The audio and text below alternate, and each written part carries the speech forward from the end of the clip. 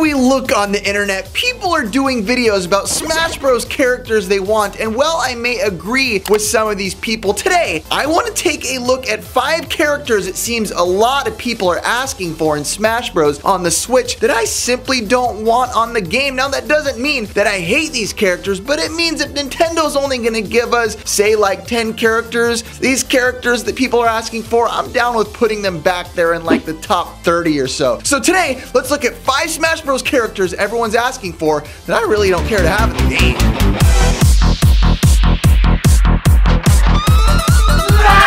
The first character goes to a guy who looks beautiful in purple and he does evil right. We're talking about Waluigi.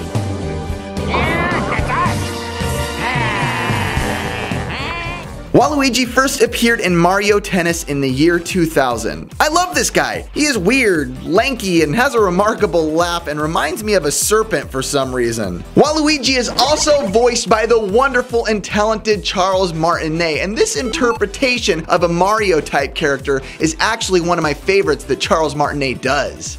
Too bad, Waluigi time.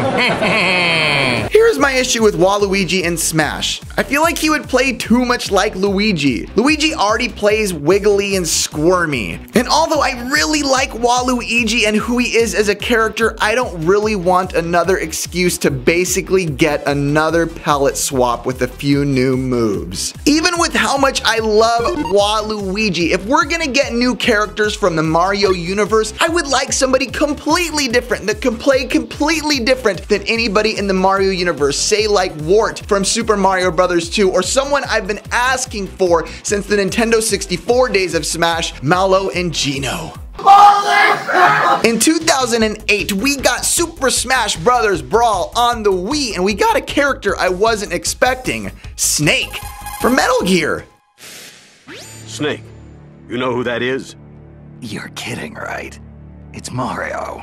When Brawl came to the Wii, the game was met with a mixed reception from Smash Bros fans, but I personally really liked the game. A character that got a lot of attention was Snake. Snake comes from Konami's Metal Gear universe and is one of the baddest dudes out there. He does not fit the usual mold of most Nintendo characters that are all cute and warm and fuzzy and happy. Another thing is my brother was always really good with Snake. He would always kick my butt with ease and kind of make me feel like a loser anytime I played the game when he was playing as Snake. As of late, I have been lurking on some Smash Bros boards and websites, and I've been seeing a lot of people ask to get Snake back, but I have one problem. I'm absolutely beyond horrible playing with Snake. I can't win a single match with the guy. In fact, I don't think I've ever won a match when I've played as him. I normally play a lot better with loose and floaty characters, and I know I am blaming this choice on the fact that I suck with a character like Snake, but for me, personally, even with how cool he is, I will never use him if he comes to the game on Switch. So, Nintendo, if it were up to me,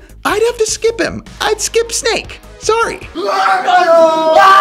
On June 16th, 2017, the Nintendo Switch saw a new game, a unique game, and a fun game come to the console, ARMS. ARMS had a lot of people chatting in the early days of the Switch. We were getting a new fighter game that really changed things up from the normality that is fighting games. It's interesting because all the characters somehow have this weird, cute charm appeal to them, but they're really freaking tough at the same time. ARMS kind of reminds me of like a Power Stone type of game, but where each character in the game is one of Dalsum's long lost cousins. The reason I do not want ARMS characters in Smash is because I never really like playing with characters that are stretchy in any game. Even if I have control of any extended limb, I still feel like I always lose control of my character as soon as I extend my character out. Now I know in ARMS your character's reach has much more control than, again, let's say a Dalsum style character, but still, once I extend any limb out, I feel like I lose control of where my target is. I can't seem to aim properly. So ARMS characters in Switch, maybe not for me. I'm gonna say it, the best character, my favorite character in Donkey Kong Country 2, Dixie Kong. Dixie is quick and agile. She can dodge enemies with ease. She is cute as all heck, and she can glide precisely over each platform that comes her way.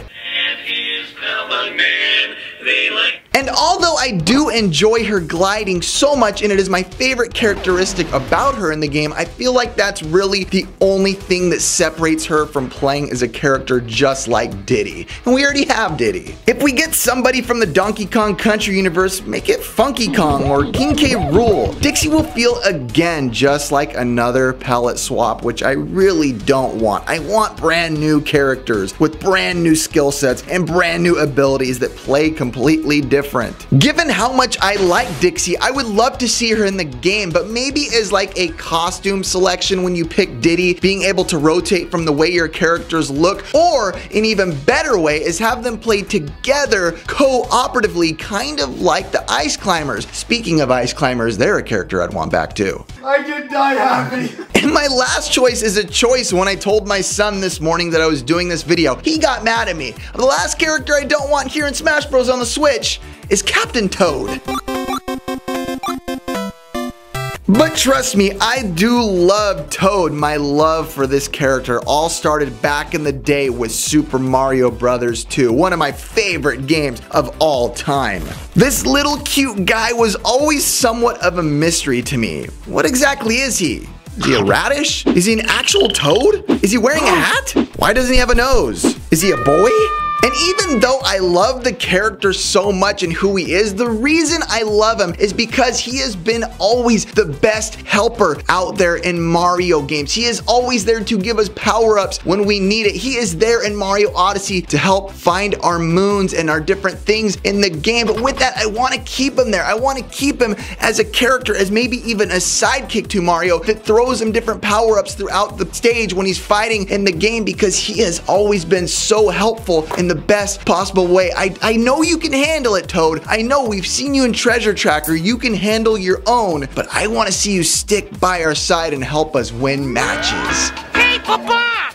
Did anyone ever tell you you were ugly? That's it from us here at Superhero Game Squad. Let me know down in the comments below, what character do you not really care to have in Smash Bros that everyone else seems to want in the game? Also, make sure and subscribe. We are here 4 to 5 days a week, and we live stream 1 to 2 days a week as well. We'll see you guys soon. Thank you so much for watching. Have a fantastic day. Goodbye.